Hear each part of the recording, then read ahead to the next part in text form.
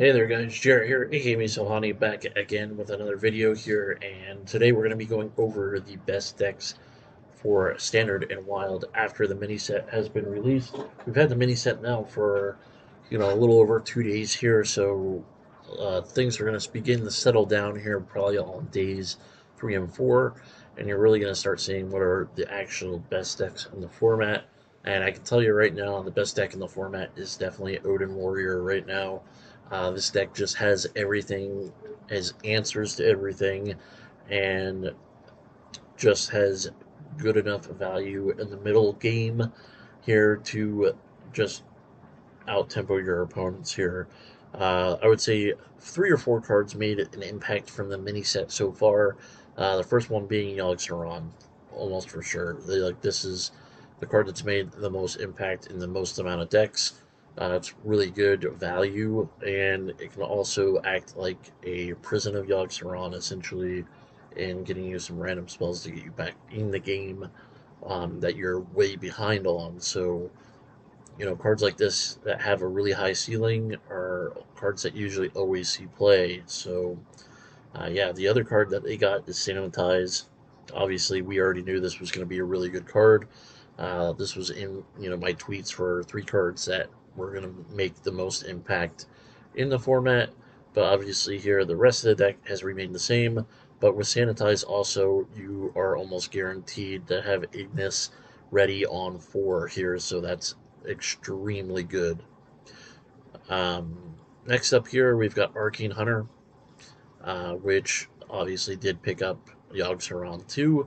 At least in this version of the list, it's playing Yogg-Saron, and it's also playing Celestial Shot.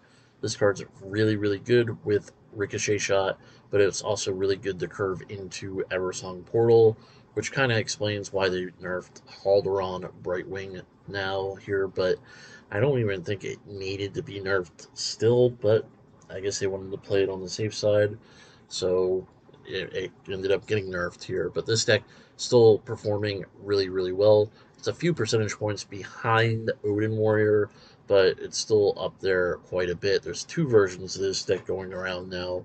This version and the version that still plays like Ancient Krakenbane and stuff like that and tops its curve at Starstrung Bow.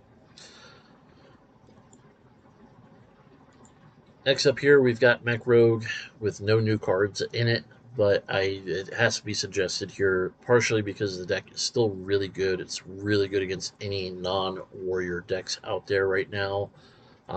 And, most people are kind of sick and tired of playing Odyn Warrior already. It seems like they cried about not having a control warrior deck, and now people are already tired of it. Well, can't say that we didn't say that this was going to happen, but it's happening.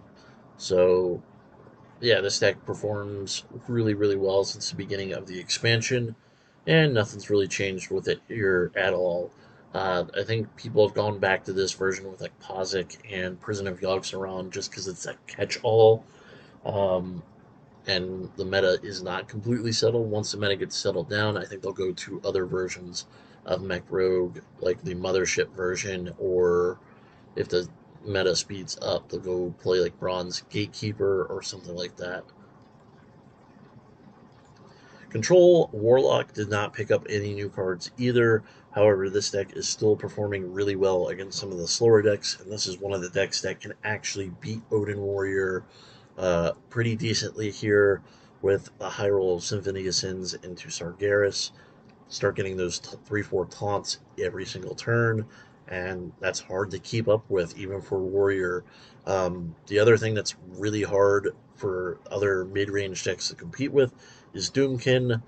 I would probably be playing 2 copies of this right now, even though it's a little bit slow. I think you have enough early game anti-aggro in your deck here that you can get away with playing 2 Doomkins because they're so good in those slower matchups right now. And then we're going to start getting into 3 of the decks here that are a little bit niche in the format, but they're still performing relatively well. The first one being probably the most popular Legend deck that's out there right now, pretty much because it's the funnest deck, and that's Yogg Rogue here. Obviously, you're just trying to replay a whole bunch of Yogs with Shadow Step and Breakdance here and get enough value to win the game off of Yogg Saron and a bunch of Tentacles. But all in all, here you could fall back obviously on like Putricide or the Sinstone Graveyard, the ghost that you get from this. Also help you put some pressure on your opponent too. And you do have some burn in here with the Tentacle Grip and stuff like that. But all in all, this deck's really about having a lot of fun. Its win percentage right now at Legend is right around 50%, so it's not like an incredible deck here, but it's definitely, like I said, it's the most popular deck and the one that I've run into the most at Legend since the expansion launched. Deck that is picking up a little bit of steam here is Miracle Druid. This deck is all about just playing a whole bunch of spells as fast as possible and cycling through your deck, and hopefully you fizzle like a Yogg and an Auctioneer together in a snapshot, and then you can really pop off and have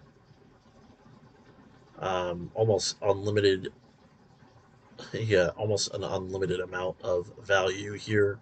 But all in all, this deck is performing really, really well. You can also just race to 10 mana and get Ignis, a 10 mana weapon, and that's going to be your win condition too. You obviously have Pounce in here, and Rake, and a whole bunch of, you know, stat buffs for your weapon here too. So if you roll Wind Fury, you should be good to go. This deck is a little bit weaker to some of the control decks out there, I think, here. And if this deck becomes too good, I think people are just going to start playing Viper. And even though you can't get rid of like the snapshot or something like that, I think Viper slows down your tempo a little too much to win the game here. So this deck is one of those decks here. If you're not very good at this style of deck, I would not play it because it is harder to play than most others. But a deck that is pretty easy to play and a deck that only has one new card in it is Undead Priest. This deck has been performing really well for me, at least here. And the only new deck that or new card that it has is Soulburner Varia.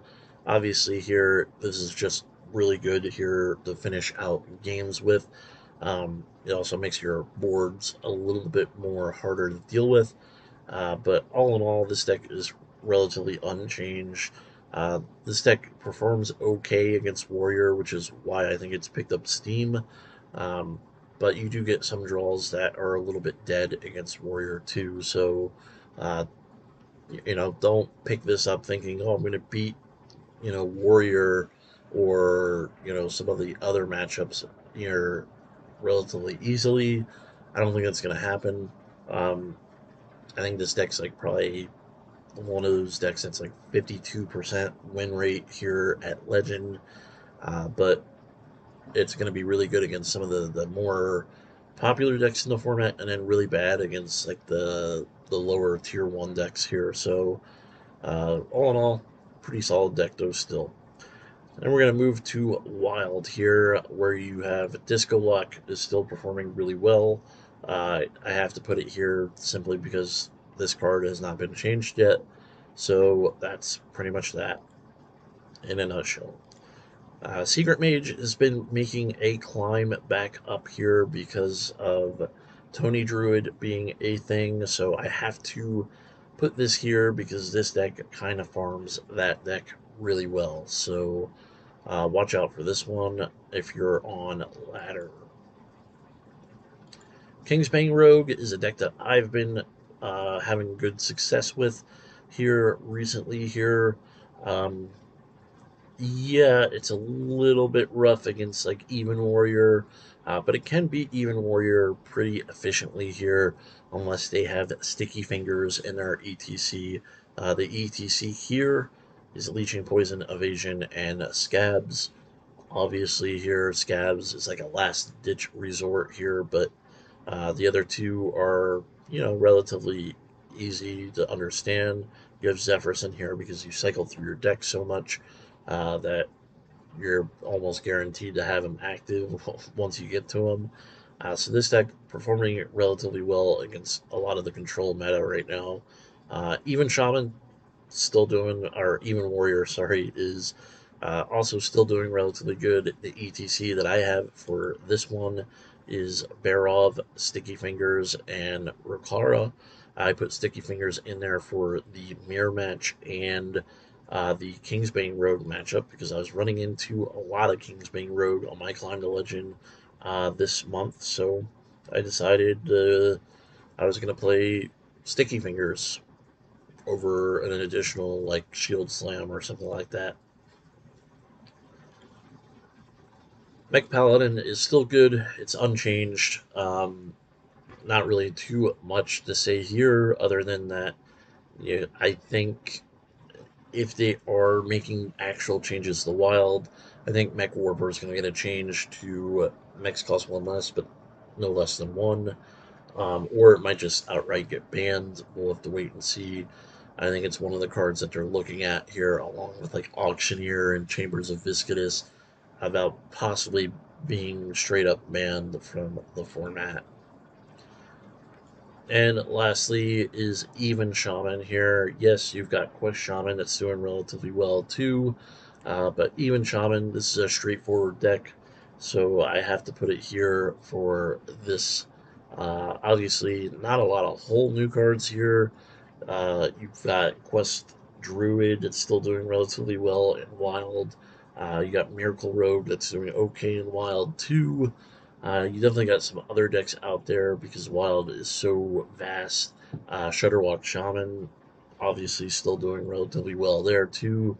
But if I were gonna pick up a Wild deck right now, I'd probably just play Disco Lock or even Warrior right now because those decks are just very straightforward and easy to play.